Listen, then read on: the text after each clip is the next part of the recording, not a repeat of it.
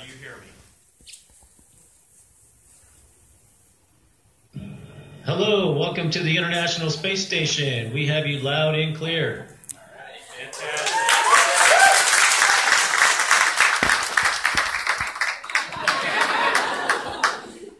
Hey, Joe, I want to turn this over very quickly to these students. They have a lot of great questions, but I just want to personally thank you and the crew, you personally, for really being a key part of kicking off this announcement and this project we're doing over the next year. So thank you very much, Joe.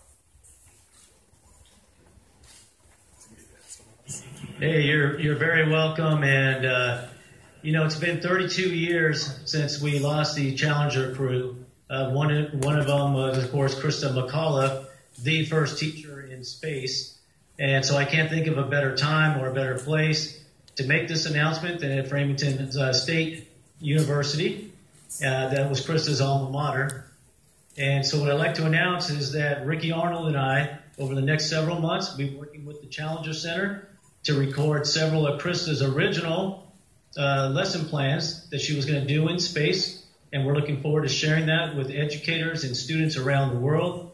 It really is going to be a pleasure working with you all, and we look forward to helping to inspire the next generation of explorers and educators. So thank you very much, and we are ready for some questions.